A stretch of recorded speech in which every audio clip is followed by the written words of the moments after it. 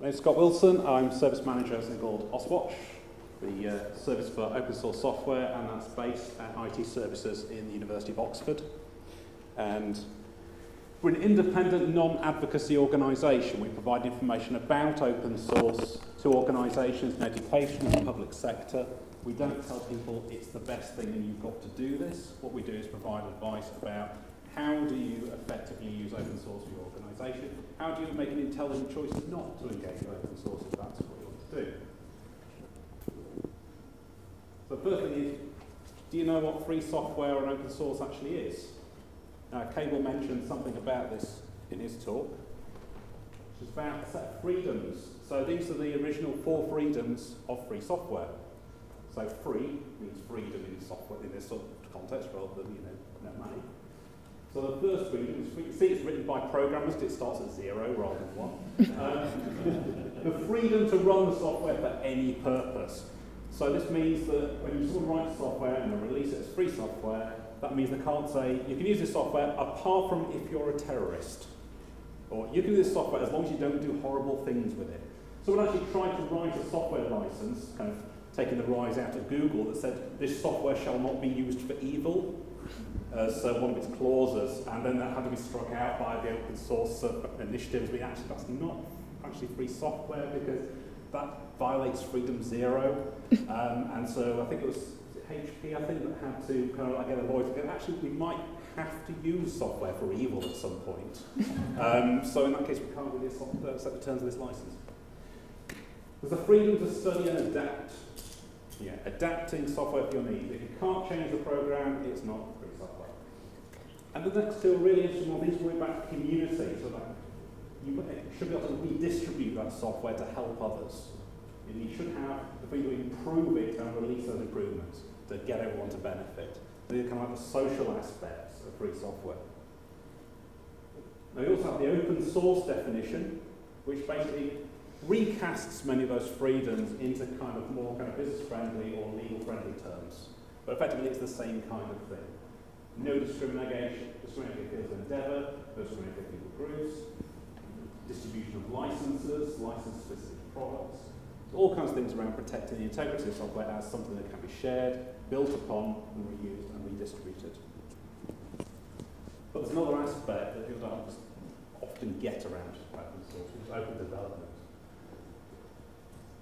Some software is released as open source, as in you can get the source code, you can redistribute it, you can modify it, but you can't necessarily contribute back to the original project and make an influence upon it because the project is managed by one company, one organisation. So for example, Android is open source, but it's developed by Google. You don't get to be a committer on Google's Android product, for example. Other projects in open source have an open development model, which means that there is a software community that makes decisions about that software, that accepts contributions, and sort of meritocratic processes where people can become actively engaged in designing the software and changing the direction. So all the software, for example, are released by the Akershus Software Foundation, which includes things like OpenOffice. Anyone can, if they have the skills, contribute to the project and eventually determine its future. That's a major secret in open development and closed development with open source software. Why is that relevant to education? There's 2 reasons, really, the common reasons for all public sector as well as education sector. One is sustained value, and there is meeting user needs. The sustained value is reducing costs, avoiding lock-in, getting access to the best solutions for the purpose they intended. The other thing is amplifying investment made in software. So in terms of reducing costs, we know there's lots of research done on this. Open source solutions usually have a lower total cost of ownership. Not always, but usually, in most cases. And that's driven not by removing the cost of licensing software. Usually that's driven by increasing the choice of suppliers who can engage to deliver solutions. For example, if you're going out to get a content management system and you opt something like Drupal, you probably have a choice of, say, half a dozen small companies within like 10 miles of where you are that can do the customization, hosting, all kinds of things like that. You can reduce the cost of services associated by it. So, for example, in some recent government procurement, central UK government procurement, they manage cost savings around 90%.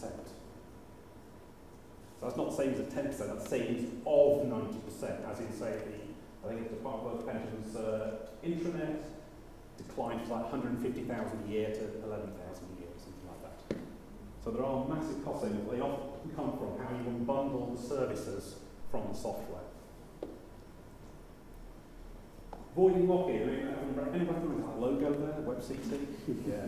That was a bit of a wake-up call. Lots of people got WebCT and were quite taken aback when suddenly it was acquired and got, we're going to cancel this product in a couple of years. Good luck. And lots of institutions had not thought about things like exit strategy or content migration or support for standards or those other sorts of things. You're stuck if that happens. Now, both closed source and open source software have the same potential issue, which is sustainability. You invest in a product to deliver a certain solution for your organisation. How do you know it's going to be there in 2 years' time? Still viable, still supported, still usable? With a lot of closed source, you just basically have to take it on trust. Well, that seems like a good company. With open source, you cannot, in many cases, inspect the actual sustainability of the solution and the people involved in it. You can look, are they getting, what's happening to contributions? Is it going down over time or going up? How many developers are actually involved in writing the product? You can actually go and look at the stats. Oh, it's got 365 developers. Fantastic. Oh, it's got one developer. Oh, that doesn't sound good. So you can assess sustainability much more easily with open source. 2 minutes, Scott. Right, okay. If you're not considering open source, you possibly lock yourselves out of the best solutions to the problem, straight out of the bat. So you may not actually be able to get access to the things that you really need for your organisation. And the other thing is that if the sectors are involved in investing in software, open development in particular allows that investment to amplify because you can get contributions from lots of people around the world who maybe share the same problem and want to contribute. The problem is that where there have been investments in software development is projects in education. They've often been very close to a single consortium or single institution, not getting any buy-in from a wider community and not being sustained. Now, the other aspect we're going to talk about is meeting user needs, which is just the inherent flexibility of open source. You can contribute, you can extend, and as with OER, you can extend and contribute without having to ask permission to do it. You can change things because you have the right to change things. And a key characteristic of the open development approach is to then collaborate to share the costs of your niche requirements. I mean, there are a lot of products out there for things like, that compete with Neuro or ePrints. I want to mention a bit about cloud, because often we talk about open source, people say, yes, but can't we just put everything in the cloud? Well, actually the cloud is kind of orthogonal to open source. There are cloud services that are built out of open source software. So a lot of the services that you get from Google, Twitter, Facebook, GitHub, GovUK, Coursera even, are actually built from open source software. In other cases, it's one way to deploy your open source software solution, like Microsoft VM Depot or ULCC, for example, things like Moodle host. Or the actual service can itself be an open source product. So OpenStack, edX, Identica Data. You can actually get the code that runs the whole service and replicate the whole service. So it's an orthogonal concept. And I think I'm out of time. So I'll rush through and just say, I've got 2 recommendations. One is, it's important to level the playing field for open source and also for local, small and medium-sized companies in procurement of software and services, and that needs both a policy and a practice aspect. There have been policies put in place saying you will consider open source equitably with closed source solutions, but it doesn't really work if people on the ground doing procurement have no idea how to evaluate it either. That's been a major problem, certainly with government. And also, where development new solutions and services are funded, use open development practices, no matter what the license is going to be. Because otherwise, you're not going to amplify the investment making software, and chances are, it'll never go anywhere. So those are my 2 big recommendations. Thank you very much, Scott. Thank you. This is the aspect of open that has actually gotten quite a lot of publicity recently anyway, with the publication of the Shakespeare Review here in the UK, but also the declaration of the Obama administration, or of Obama himself, to, in principle, open up what data the federal government has as open data. So why do that in three basic kind of categories of reasons that I repurposed from the Open Knowledge Foundation? So one reason you might want to do that is for transparency reasons. At the end of the day, it is a responsibility, or a government governs in the name of its people, so the people have a right to see what is actually being done with that, or with the information that is gathered as part of that process. It's a part of your democratic rights. There's also the aspect of releasing social and commercial value that is bound up in an awful lot of information that has to be gathered anyway for a variety of reasons. And then finally, the participation and engagement of citizens generally with the workings of government, I think is an important aspect as well. So what does that mean in concrete terms, or in concrete examples? So, for example, one of the things that Westminster has done with the data.gov, the UK site, is publishing the COINS, the Combined Online Information System. That's basically all of the expenditure above, if I remember correctly, £25,000. And that whole data set effectively sees where these particular line items are being spent on. Now, like I said, the basic impetus for that is just to be able to show what happens with our tax pounds. But there's other reasons why, as a data set owner, you might want to actually do that. Good old-fashioned selfish ones. Such as improving data quality, because at the end of the day, if you publish this data, you'll have more people with a motivation to have a look at what's actually, or what the data actually looks like, and spot errors in it, if there are any. Motivates desirable behavior, arguably. That's one of the reasons certainly why the government is doing it, but that, I think, is a bit debatable, because that could be a double-edged sword. On the one hand, you want people to do the right thing and to be able to show that they are doing the right thing. On the other hand, of course, using open data as a kind of almost like a disciplining matter is dubious. I think we need to be careful, but it is an aspect and it needs debate. And finally, it can save money. This is also what I know has been found by a number of local councils, is that often it can be cheaper to just take a lot of data that is subject to freedom of information requests and publish it in a structured way, rather than try to deal with every single individual FOI request, which can be quite expensive. Releasing social and commercial value. A controversial but I think illustrative example of that is the Ordnance Survey data, particularly the postcode lists, although that's not strictly speaking theirs. So the impetus behind it is that, well, the Ordnance Survey, government organization, has all of this fantastic geographical data. If we open that up, people can build apps on it, apps and new services on it, such as crime data, fix my pothole, all of those kinds of good things, which is true, and that's starting to happen now. But what is often, I think, skipped over is how it adds value to existing things that people are doing. So a very concrete example, I'm building an analytics platform. As part of that, I need to find out where people are from. I've got postcodes, but that's as far as it goes. Now, building something that will kind of let me group it or calculate distances, all of those kinds of things is not trivial. But if you actually look at the open data that the Ordnance Survey is now publishing, that's actually quite trivial. It's a download and a few hours of work, and you're done. So basically, it is allowing me to do something that wouldn't otherwise be possible, and there's an awful lot of value of that sort of type in open data. Participation and engagement, empowering individuals and organizations with information. Again, just to take my own personal experience, one of the things that I've done recently was participate in the Scottish Government's Learner Journey Data Jam, which published a number of data sets, I think for the first time from both the government as well as from the SQA.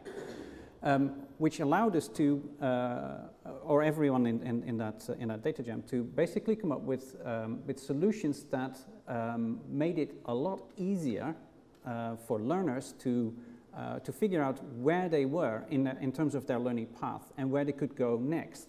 Choices available to them, courses that are offered in nearby colleges, learning resources that are apposite or appropriate for that particular course. In other words, it enabled them to take that government data as raw data and make it much more concrete and use it to structure their own lives. So that's just it for me for now, just as a starting point. But there's much more in the pack to discuss.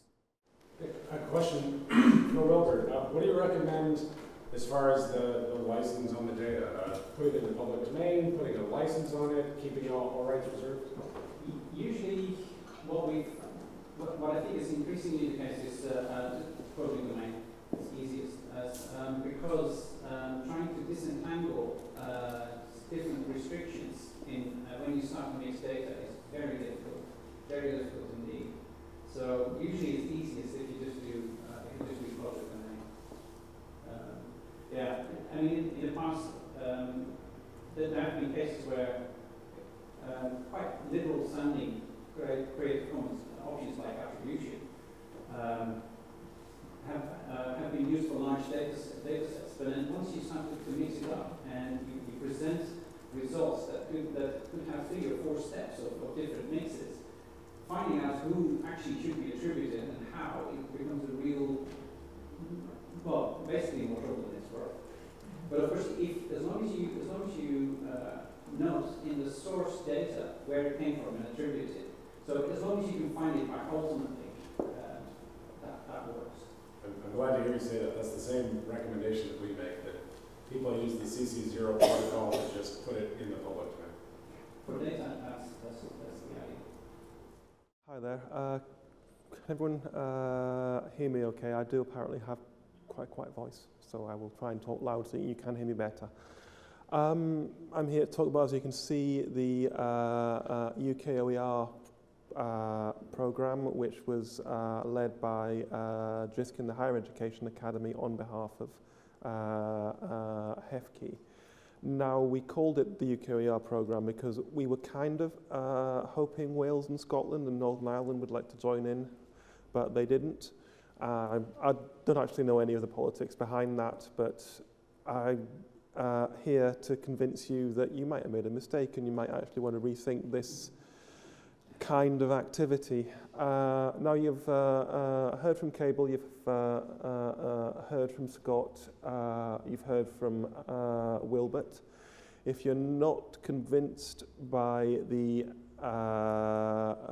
ethical or the philosophical or the business case for open education and open education resources, you're probably never going to be. So I'm not going to try and say any further on that. What I am going to talk about is what everybody in higher education policy seems to be talking about at the moment. I should confess I'm a secret policy wonk. And the big noise is the student experience, is the learner experience. And I would like to argue that investing in UKOER style open education is probably one of the best things you can do for the learner experience, for the student experience.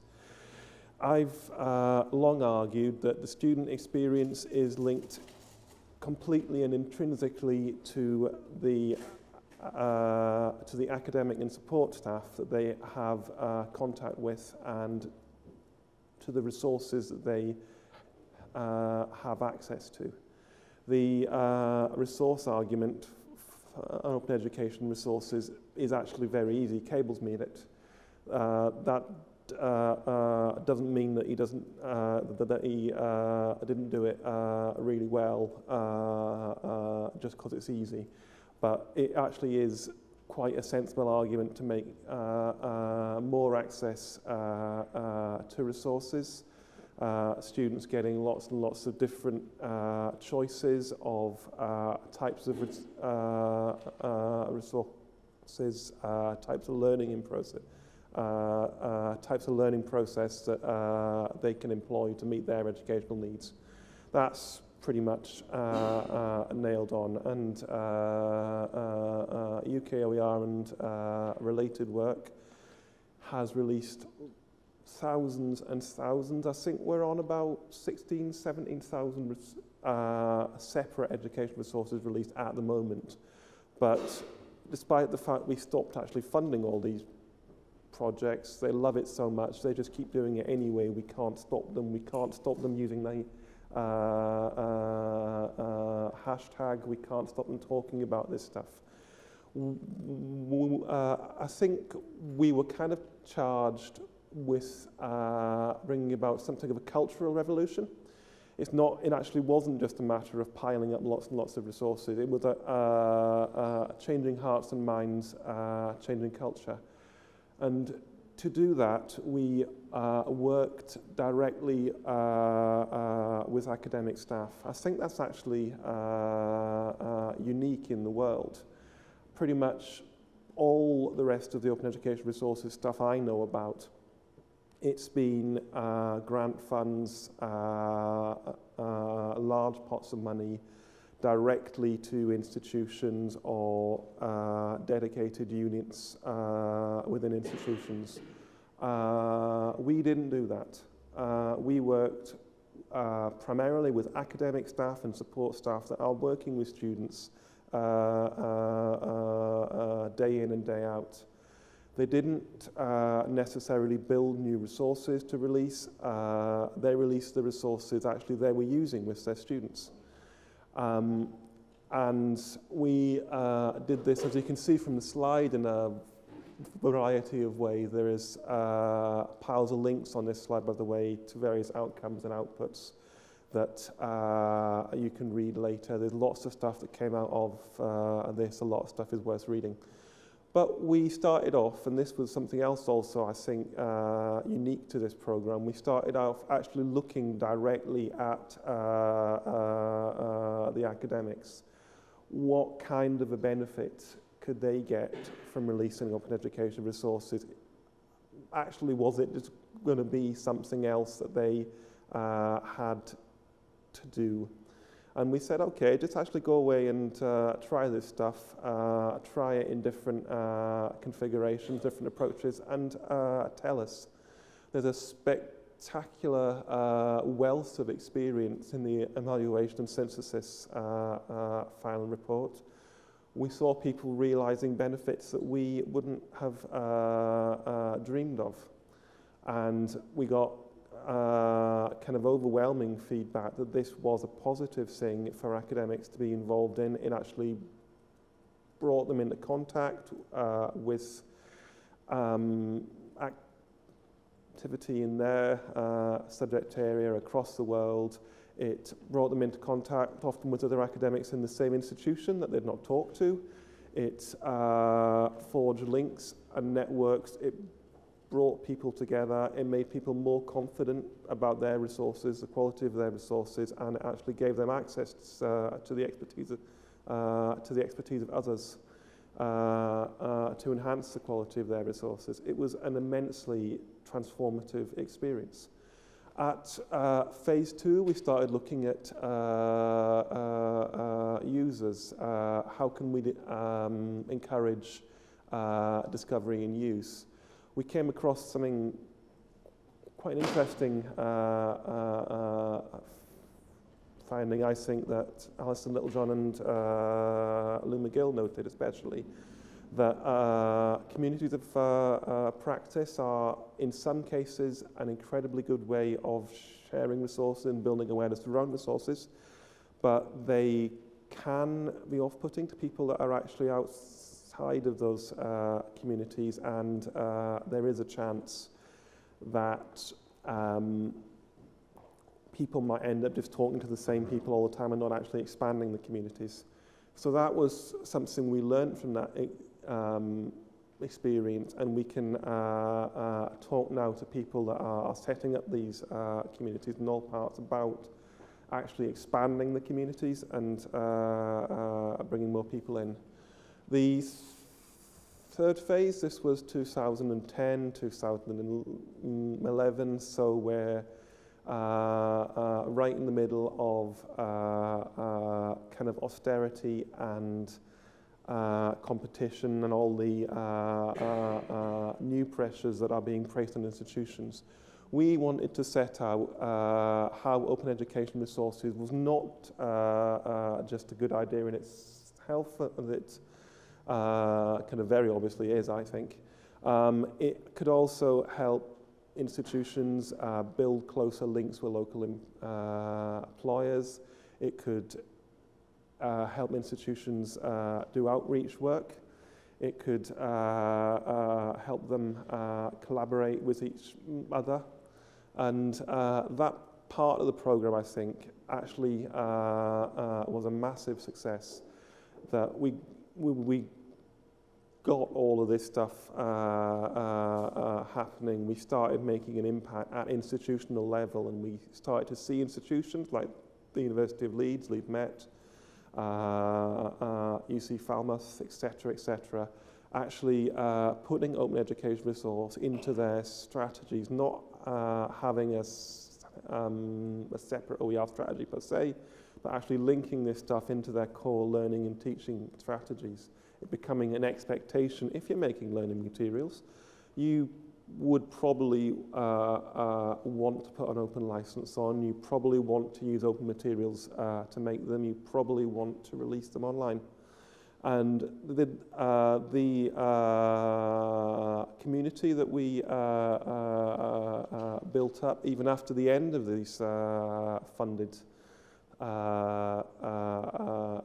projects, it kept happening, kept existing. They're actually running a conference. They ran one this year, no funding whatsoever from the program. They're running one next year as well. It has become this movement. It has become something that kind of we as funders, as policymakers, are no longer leading. Actually, we're supporting it. We're saying, okay, this is something that is continuing to happen. How can we support this? So for a total of, I think, around 14 million pounds of investment over 3 years, which is the equivalent of 1.6 centres for excellence in learning and teaching, or a small percentage of one Hewlett Foundation grant. We have achieved all this.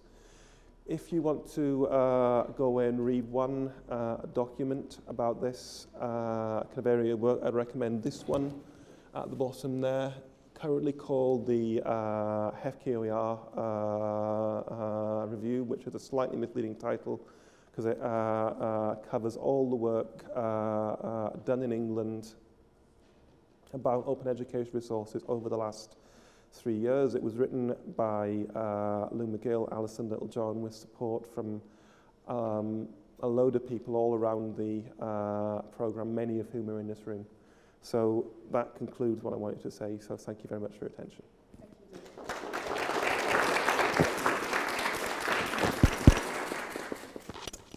So yeah, MOOCs, I think I've put a question mark here about them being the elephant in the room, and I think in terms of open educational resources, as Cable alluded to in his presentation this morning, I think they are, because I think they completely exemplify some of the issues around the interpretation of open and what that actually means in terms of open as in free and gratis. So I'm just going to take you through a bit of things about MOOC. Now, I really like this image. It was done by Julia Forsyth at a recent Jisc webinar on MOOCs, and I think it really captures some of the issues and the confusion and the chaos around MOOCs. I think it summarises it really well. Can I just do a quick survey? I'm taking it everyone in the room is familiar with the word, if it is a word, MOOCs, yeah? How many of you done a MOOC? Oh yeah, okay, we're in the converted, so there's a lot of people doing. I'm not really going to talk. Yeah, well, signed up, not completed a MOOC. Yeah, exactly, yeah. So, you know, I'm not going to go through the history of MOOCs because there's a lot around being done about that, but there's a really good article by Audrey Waters at Hack Education talking about 2012, the year of the MOOC, and it really sums up the history of MOOCs. So if you are interested in finding out a bit more, I thoroughly recommend that. This is just a timeline. You'll see on your tables there are some copies of a recent paper from our colleagues Lee Yan and Stephen Powell, a publication called MOOCs in Open Education and the Implications for Higher Education. And again, this kind of resonates with some of what Cable was talking about in his presentation about disruptive education. They were looking at the potential for MOOCs to be truly disruptive in higher education. But there's a really nice timeline in the paper, which just kind of shows the relationship between MOOCs and the whole open education movement. So I think they did come, you know, I don't think we would have MOOCs, we certainly wouldn't have the name MOOC, I don't think, if it hadn't been for the whole open education and open movement in general. So, you know, really from the turn of the century, we have seen this more you know, interest and impact and people being involved in the open education community. And of course then sort of 2011 and last year, I think there's been a bit of a skewering of what's been happening in terms of open and maybe what we consider in this room as open education. And when we've had some input from commercial organisations as well with the advent of seed funding and venture capitalists. Now, there's a lot of myths around MOOCs, which I'm sure you're aware of as well. I love this quote. This is about MOOCs. The single most important experiment in higher education. Yeah, maybe it is, maybe it isn't, but you know, who knows? Sorry, and just because David's in the room, we can't do a presentation without the MOOC poster. But I think this kind of 1950s B-movie kind of like, the evil venture capitalists are going to get us an education, it really kind of sums up some of the tensions between open education in the freest and most open sense and, you know, what's actually happening with MOOCs. And these are just some other quotes that I really like. These are from Sebastian Thrum in an interview he did with The Economist last December. In 50 years' time, there will only be 10 universities left in the world. Well, I don't think China agree with that, or the rest of the BRICS. I think they're building universities at quite a high rate. I don't think they're going to get rid of them all yet. They're opening new opportunities for the agile and threatening doom for the laggard and the mediocre. None of us want to be that. But this one, the cost of courses can be spread over a huge number of students. Well, I'm not sure if that's a myth, but I think that's been a goal we've all been aspiring to for a long, long time. And again, as Cable and the other speakers have said today, that's something that open can actually maybe, and we've started getting some evidence that open can actually start doing that for us. There'll be wholesale bankruptcies over the next decade among standard universities.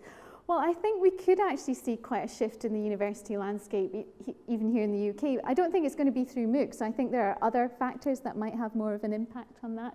And this is one of my favourites when I talk about MOOCs. We have to drop indifferent lecturing or teaching to concentrate on something else, such as brilliantly set and marked examinations. I don't know how you brilliantly mark an examination. I don't really know, but I think that's kind of a strange thing. Yeah, and obviously watching videos and doing multiple choice quizzes. Another thing sort of coming onto this myth and the doom and gloom was the essay, The Avalanche is Coming, from some colleagues in Pearson, which again, I'm going to just pick on David again, but David Kernohan, if you haven't seen it, did a very good critique of this essay, which is worth having a look if you hadn't. But although we might be in education kind of thinking, oh, well, these MOOCs, I'm not really sure what they are going to do, and, you know, they're not really open or whatever, there still is a huge interest. And I think, you know, headlines like this, over 300,000 people signing up for 6 courses. I was one of them, and I'm sure that there are many in the room that signed up for the Edinburgh course as well. There's a huge interest. People want access to open education. As a student, as a learner, it was great. I've been a MOOCaholic this year. I'll, you know, completely confess that. I'm signing up left, right, and centre. It's great. I can sign up, no risk, no fee. You know, there's no fee. It's great. So how do we balance these kind of tensions? I saw this tweet the other day from George Roberts, a colleague in Oxford Brookes University, and I think that actually sums up some of the tensions that we have. You know, open learning provision is good providers and participants. But funding does remain a challenge, especially for small providers. But I think how we actually create content and how we share them, you know, it is very challenging. And I know Cable gave some really nice examples of foundation funding in the US. We don't have that here in the UK or in Europe to the same extent. So how can we build on work and funding from Jisc and from the academy, etc.? How can we actually utilise that? And again, I think now in the last couple of weeks, we've seen some of the myths and maybe the hype around MOOCs seems to be dying down. There are, you know, certainly surveys coming out, not just from provosts in America, but also in the UK. The threat, if you like, of MOOCs seems to be receding. Where I'm not going to say that we can all go back to being dull and laggard because we weren't that before, but you know, I think people are realising that MOOCs aren't going to take over universities as we know them. And as Martin Weller at the Open University put very succinctly in his blog last week, we can all stop worrying about MOOCs now, because I think what's actually happening is we're seeing that the MOOC providers, the big MOOC providers like Coursera and Udacity, what they're actually turning into are content and course providers. So they're not an alternative to universities. They're going to have to work within our traditional systems as well. But going back to the open educational resources, I think there's some people in universities that are sitting back and going, yes, we knew that wouldn't happen, because we don't do that. We simply don't make our resources openly available. We don't have to. And if we think about things like FutureLearn, which again is quite interesting, it's sort of the UK MOOC platform, but it's not really talking about being a MOOC platform. And it's, when we look at its terms of use, and again, Lorna wrote a very good blog post a couple of weeks ago about that. I'm not going to read things out to you, you can look at that. And this was a reaction to a lot of conversation on Twitter about the terms and conditions. It's really interesting that you have a number of UK universities, a number of them who have really supported the open education movement, including the Open University, the University of Southampton, people who have had a lot of publicly funded resources and have released open educational content. They're signing up to these terms and conditions. So they are, in some ways, creating new content because we're getting back to this old argument that OERs aren't of a high enough quality to be used in everyday education, which I think most of you in the room agree was another myth. But you know, although they are using Creative Commons license, they're not actually releasing really open educational OERs. And you know, why is that? Why are they doing that? You know, I think we need to ask some serious questions of our universities. And I just want to leave you with this thought, and this has been tweeted actually today. You know, I think in Scotland, we can do that. It's a small enough country that we could actually do something really quite different. And we all can do things. We can do it. And again, people have stolen half my presentation just to kind of earlier as well. There's the European MOOC platform, the Open Up Ed. And for guidance, again, this is a link I got from Cable. There's this open educational resources and collaborative content development, a really good guide that's been released primarily for K-12 schools in the US. But the principles are applicable anywhere. So I think, you know, we have a really good opportunity to do things. We should be licensing things openly. I fully support what Cable was saying, that, you know, all publicly funded resources should be available openly. And I always used to say, when we started the Jisc and the Academy program, when I was talking about it to people, I think the attitude we want, it's a bit like having a puppy for Christmas. You know, an OER policy, it's not just for the length of a funded program, it should be for life. So let's try and do that here in Scotland today, and I hope today will be the start of us trying to do that. Thank you. Thanks, Sheila.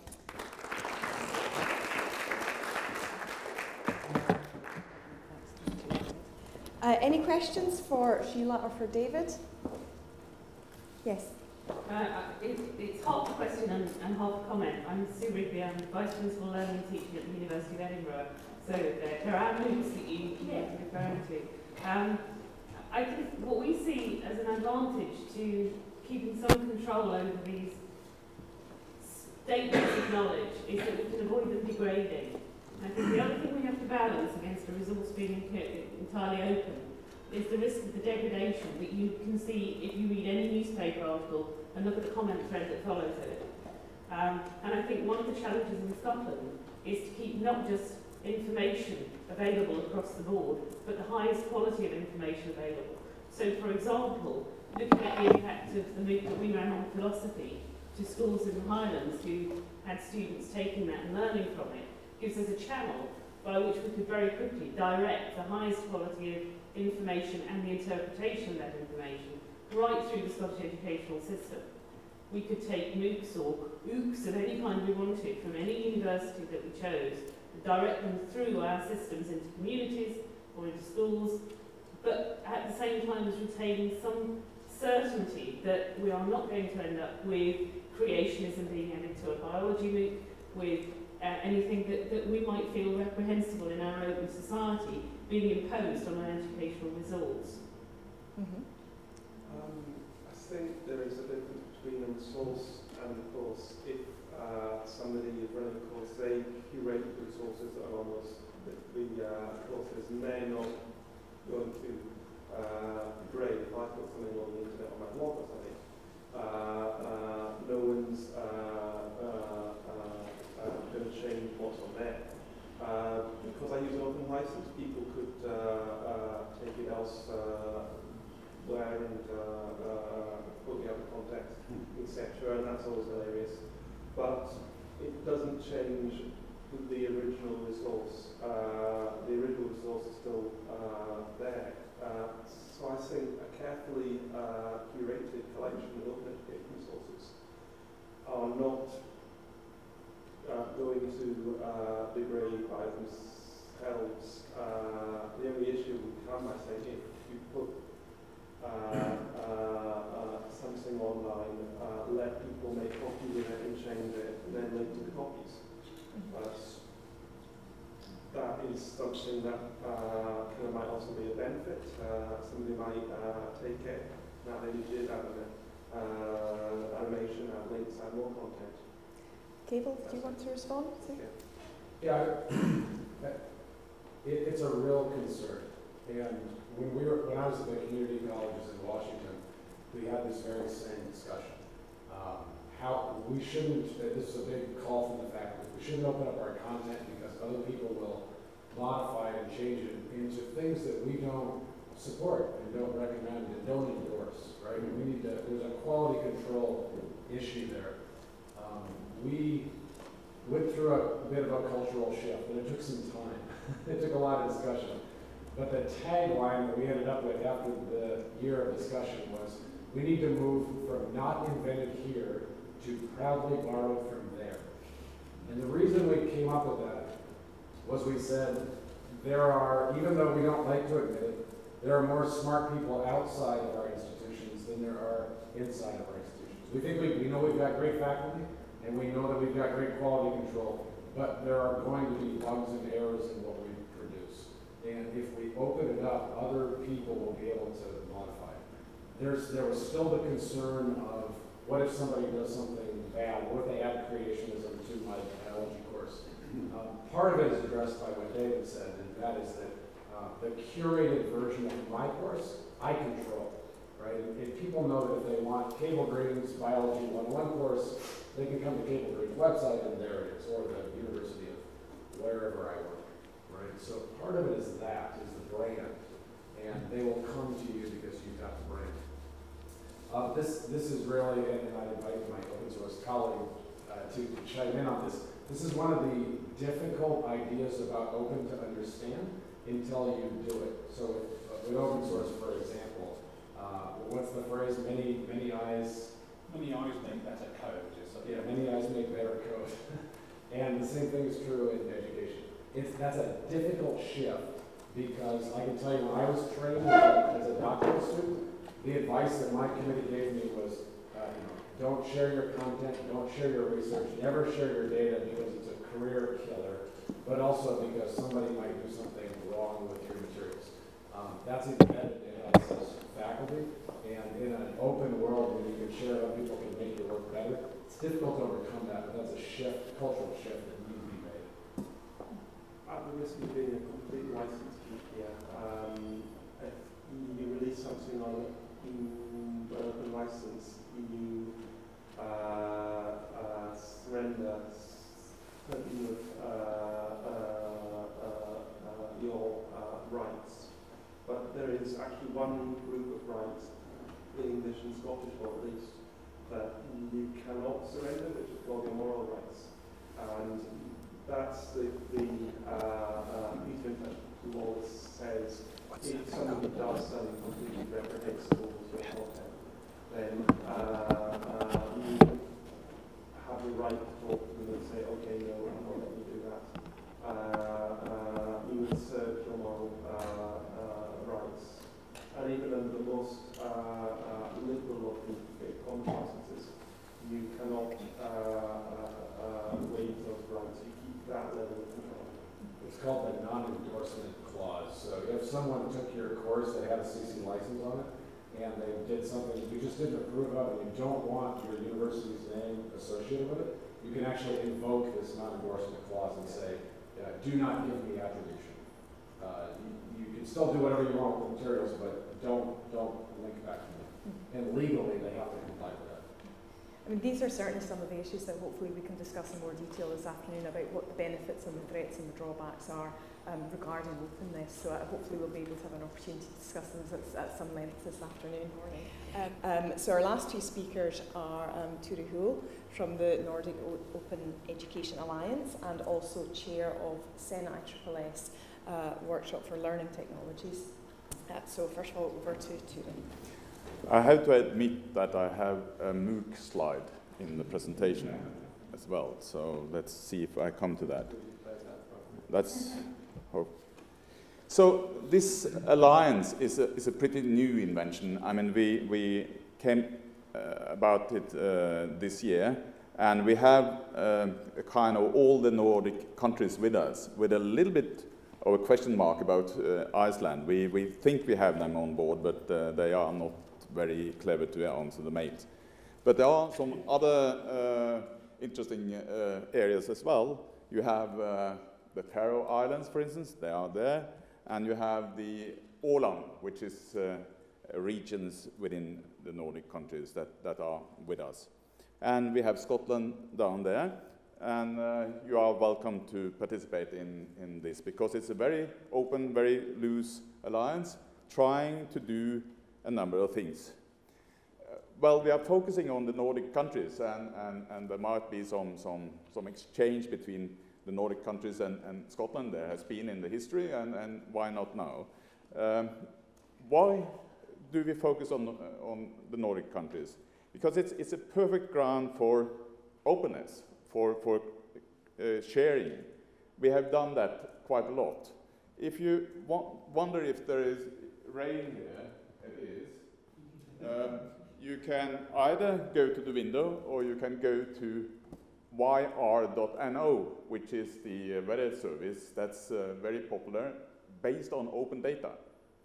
That's a Norwegian service that's quite a few people use. So there is a tradition for being open. So we have open as in open data, we have open as in open access, but we haven't really come to open OER yet. So that's something we have to address. So we have issued a position paper that was in the information pack that came here. And what else? We use the Paris Declaration as a kind of starting point. And we are also very aware of the opening up education initiative of the European Union.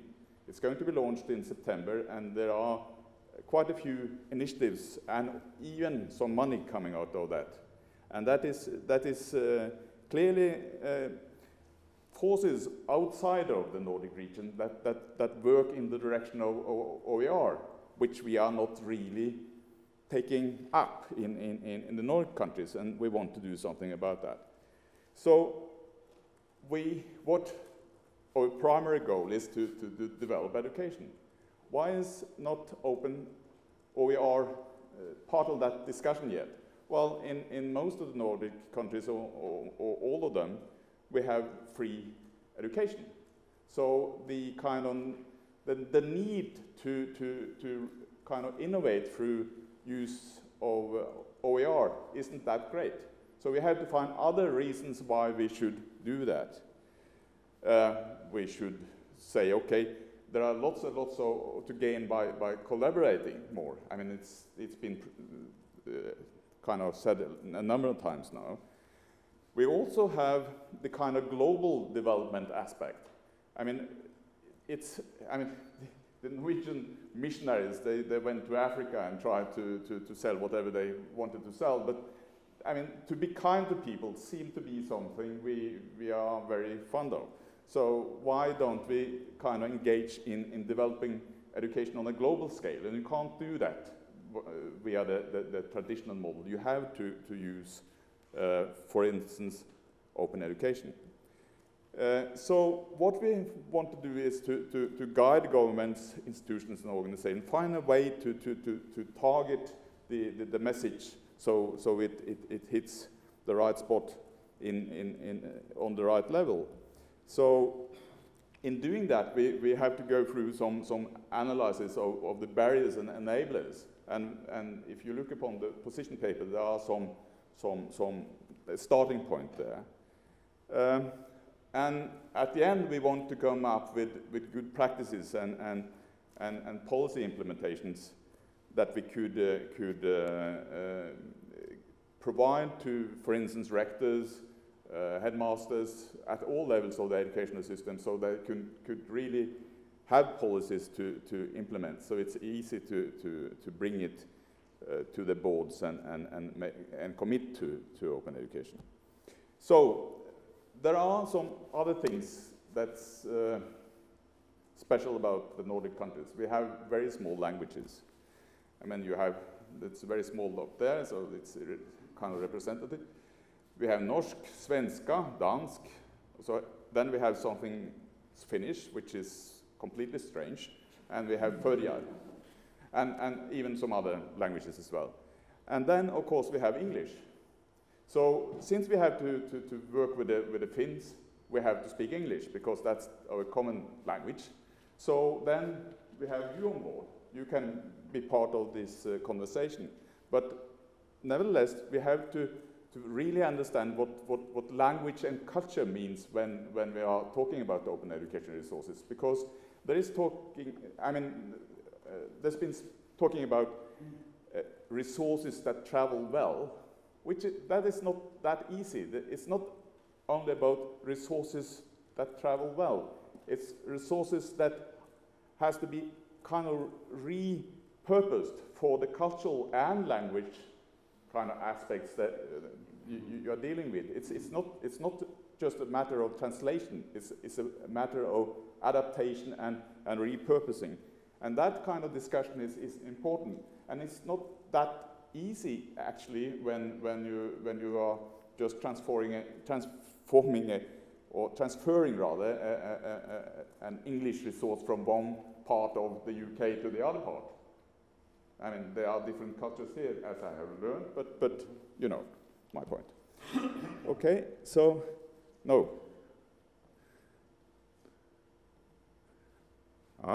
I'm learning. There. This way or this way. So what we want to do is to really go both ways, I guess. So just a couple of lessons. The National Digital Learning Arena, which is kind of the acronym NDLA in Norway, they have released a lot of resources for almost all upper secondary schools. And they have done that as a public enterprise. I mean, they are owned by the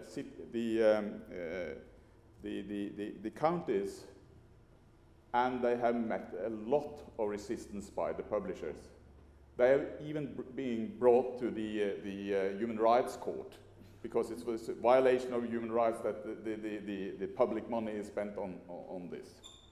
So this is just an example of a lesson or a case that could be studied, even if it is in school system, it's a lot to learn here, also for higher education. So my point here is we should look beyond our own kind of sector in order to find good examples and good cases for learning. So that's one. Then the MOOC slide. MOOC is I mean, it's an enabler for discussion. So the Norwegian government just announced that they were going to make a government report on MOOCs coming up next spring with the first report at the end of the year. And of course, this we should use in order to kind of put the OER agenda on the national agenda, so to speak. And so we need to find the energy where it is, and now it's MOOC.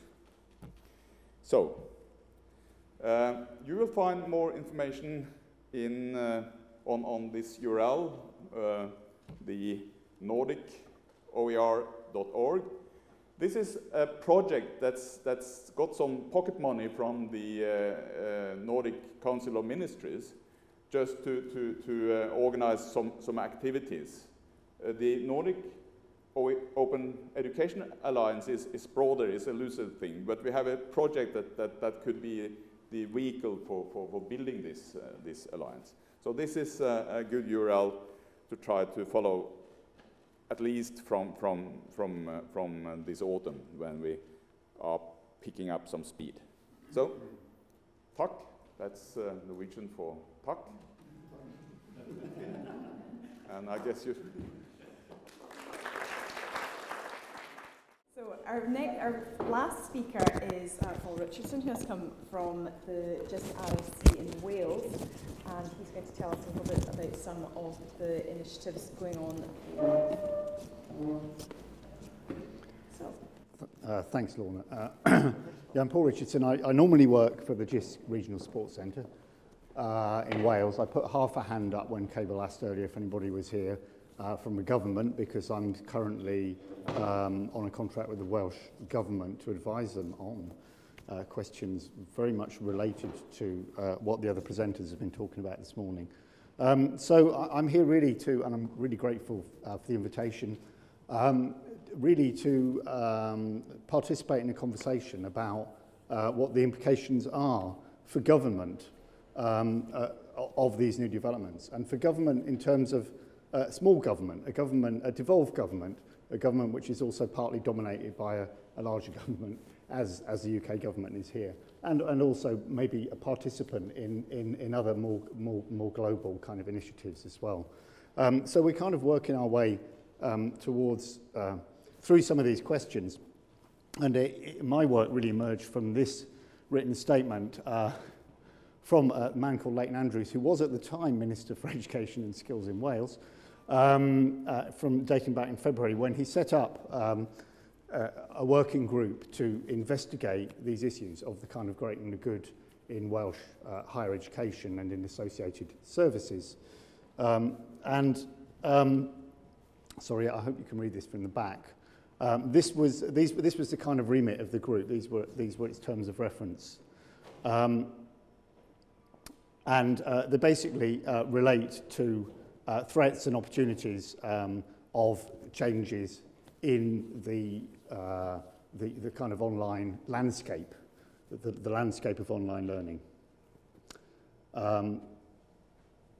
And somewhere hidden in behind those terms of references are really, well, there's explicit references elsewhere in the document to OERs and MOOCs. So this is the Welsh Government wondering what it should do about these massive changes, if anything. And just so as you know who the people involved are on the group, they're named here. David Kernohan's just joined the group recently as a kind of Jisc special advisor, and I'm there as a kind of a professional advisor as well.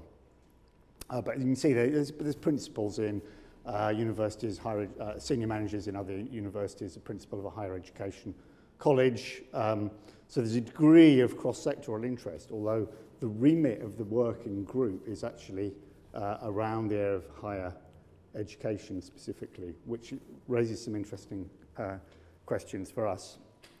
And I think just so as you get a feel for what's going on in Wales, the number of HEIs sort of diminishes at the rate of about 2 a year. And I don't think it's not because the scale of the business is decreasing, it's simply because of mergers. So we're currently down to this small and elect cluster, just to give you an idea of the scale and the scope of the sector, although of course there's some HE provided by further ed colleges as well. So there's still quite a lot of small institutions, and they're looking at ways maybe of partnering up. Bangor and Aberystwyth are currently running a joint online masters program. And this is kind of, it's not a MOOC because it's not massive. Well, question is, how big does something have to be before you start calling it massive? And are there things like MOOCs that we can start to work on? And amongst the first bits of work I've been doing is really to kind of do a survey of what is the online provision in Wales, and it's incomplete at the moment. So I'm still talking to people, so I'm not presenting anything on that. But it's really finding out what online courses are on offer, be they massive or be they not massive, be they open or be they not open. And of course, I think one thing we've been finding out is there's degrees of openness, or different kinds of openness perhaps. In Wales, we have an initiative as well across all the universities called a Porth, which is a Blackboard server in Swansea, which has a load of different courses on from different universities. And some of them are freely available and open, and others aren't. And they're all in Welsh. How open does that make them to users in general? Interesting questions. But I thought I'd tell you how we're setting about this, really. And the aim is to give some advice to government in October. So no pressure. And how does this advice become, how are we informing ourselves before giving this advice? And so these are the arrows that we're doing. So we're talking to providers, of course, we're talking to people, they're the main stakeholders who have an interest in this. And we're doing the desk research, we're reading the reports, we're reading the blogs, we're trying to find out what's going on the rest of the planet. And we're holding our own internal discussions. So this is, in a way, we've got many of the same purposes that this meeting has. But we're sort of setting about it in this fashion over a period of time in order to try and develop a kind of a position on this, even if it's a position that whatever that position may be, it may be a position to kind of, it may be a tentative position, I suppose, is what I'm coming to. And we set out to do this consultation. The Welsh Government released its kind of official consultation, 6 rather general questions, which I won't show you now, which are very non-quantitative, qualitative questions, really designed to sort of start the dialogue going. And my next job is to sort of get on the phone to people and find out kind of what lies behind those. Sorry, this is just a blog post pointing to that. And meanwhile, I've been talking to people across sectorally. We have a forum in Wales on learning technology, which is across all the sectors. Sectors aren't evenly represented in that. But adult community learning, work-based learning, higher ed and further ed are involved. And I set up this rather dubious poll, really.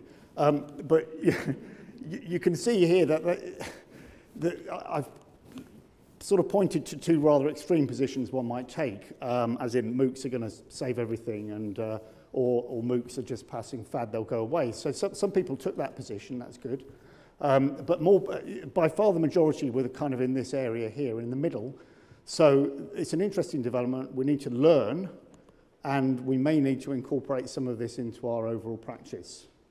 So it's a much more kind of nuanced kind of perspective, really, on the question. And when I got them to kind of talk about this, these are the kinds of questions they were asking, and these are the kinds of points they were making. Just have a quick look.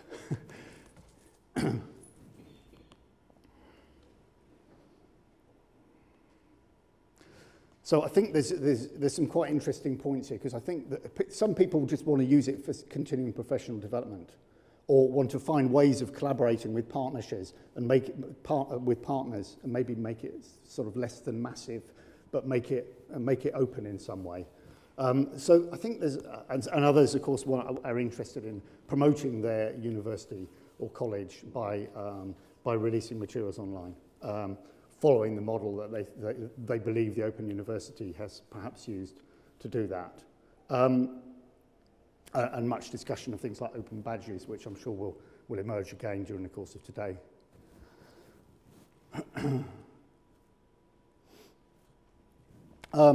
This is the Welsh Senedd in Cardiff, and I just thought that I'd just show this to provoke a little bit of thought about devolution and what that kind of means. Now, it means something slightly different for Scotland as it does for Wales. But I think in both cases, it means that we have a government that has specific responsibilities and powers which are well defined but hard to analyse in some respects. Some of the Welsh Government's policies are designed to kind of compensate for the UK government's approach to provision of higher education in terms of fees, etc. So we're trying to modify and moderate the impact of fees, and something similar is happening in Scotland. But what implications does that have? It has quite some interesting implications for costs. So it gives the government a reason to want to minimise costs if it didn't already have a reason, which it probably did. It gives the government a reason to look at ways of giving the Welsh sector some clout, supporting universities to partner up and those kinds of things. But we're in a position now where we need to look at these developments in the role of, what does a government do? Does a government, partly it regulates, partly it supports. It supports partly by funding, but there's a host of stuff underlying that. And of course, in the past, we've had situations where governments have looked at these kinds of scenarios where new technologies are coming online, on stream, and thinking, right, we can invest in new technology here. We'll set up a university, and we've been there with that. So we're looking at kind of alternative models which are a bit more realistic and are a bit more structured in the way that we're looking at this. So so we're looking to all of you really to think about where we get advice and guidance from. We're looking to see what approach is taken in Scotland, because we think there's some very interesting parallels with Scotland, some important differences, but some interesting parallels. This is really by way of kind of starting a conversation, so I hope that... So, diolch yn fawr iawn am clywed. Thanks a lot for listening.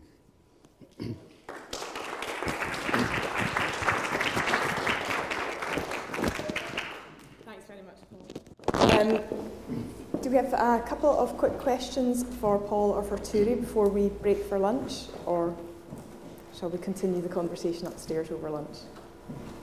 Just really a comment that was very Nordic experience. We have something similar, almost created an artificial barrier. It's not just about translations, you say, it's about the culture and context. With University of Ireland, we have people who use entirely Gaelic, for the Gaelic courses. We also have Shetlandic and Orcadian, as well as our English courses. And even within the university itself, just simply translating something into English or into Gaelic, a lot is lost. And it's just really to echo the experience you talked about there. Interesting to talk about when you come in the answers we have there. Yeah, and just to pick up on the point that Cable made about the kind of education resources that are available to his sons in school at the moment. And my daughter's going through Gaelic stream education. She's now in primary school, and there are some resources, but there are not many. they struggle to find reading books for children, for example, in Gaelic. And again, you know, there must be resources out there that could be translated and shared. So I think it's a very pertinent issue to discuss. And again, hopefully that's something that we can look at this afternoon as well.